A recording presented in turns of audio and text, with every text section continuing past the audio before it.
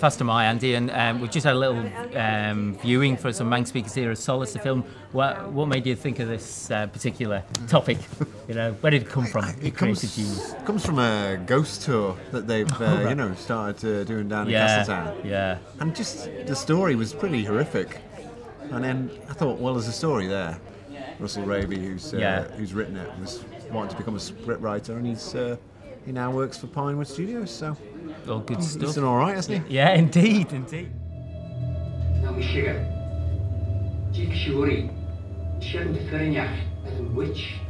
And what about the practicalities of doing it then? What were the challenges?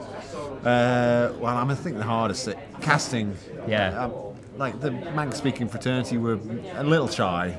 It comes as no surprise. But no one was talented but shy. Talented but shy, but you know, it's a really hard ask to get someone to stand in front of the camera and act. Yeah. The hardest thing, I think.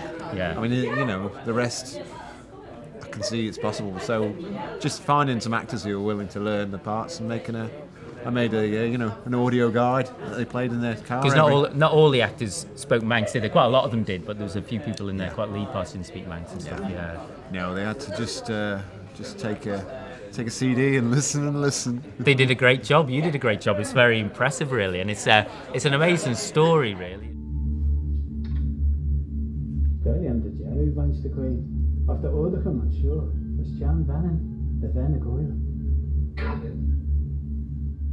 It's good to see such a high level of production values, really. Where do you get all the costumes and things from? Is it? I found an ex-art student from the Isle of Man college, and she just finished studying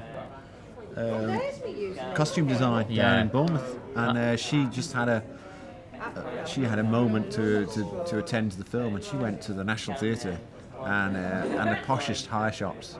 So pretty much Manx Heritage Foundation bought the best costumes, because otherwise it looks like someone's just put a bit of polystyrene and painted it grey if you want armour. So it looks great, doesn't it? Oh, no, it does look fantastic, really. The Manx is great, and it's good. You know, it's good that the organisation I work for, which is now called Culture Vannin, has been able to fund this, because it's the sort of thing we should do, really. And I think it's creative and innovative and stuff. Are you really pleased with the outcome then? Yeah, I am. It always changes. You're never happy. You know, can always see things I want to change. But you've got to let go and move on. Yeah. Well, Guramaid, Wunya, great stuff, and we look forward to the to future film developments from Andy North. Good stuff. Guramaid. Ah, shade of aid. Well, Faster My, Wunya, it's kissed out, right? Just had the screening at Solace, and I've just been talking to Andy, produced it and directed it, and you were heavily involved in it as well. Yeah, it's a very important film for the Gaelic, but it was mainly put together by a crew that wasn't Gaelic speaking. The actors weren't Gaelic speaking, so they were using Gaelic because it was right for the time, rather than because it was a film made by Gaelic enthusiasts. And I think that's a great step forward for language.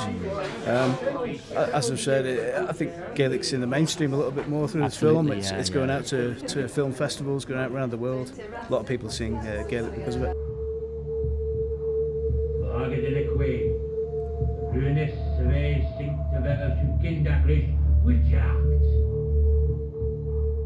So tell me about your character in the film. Well, it's not a very historical film, I don't think, but it's certainly dramatic. Very dramatic. Yeah. I play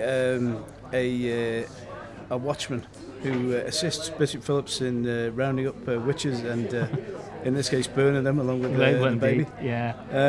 I'm not sure about the portrayal of Bishop Phillips, really. I think historically he was involved in the first prayer book for Manx. Had a very important role in the language. But I think Wayne Kelsall plays a wonderful bishop in this. He just looks absolutely fantastic, plays a beautiful role, and it's great. Yeah, well, Guramaid Moritz on Chitnach when he's Guramaid Moritz on Oliver on Cúnaleshin film. Tafism the Rau Cúnaleshin Slide Rau Shiga McCann Why Lincoln. So Guramaid Moritz on Janet.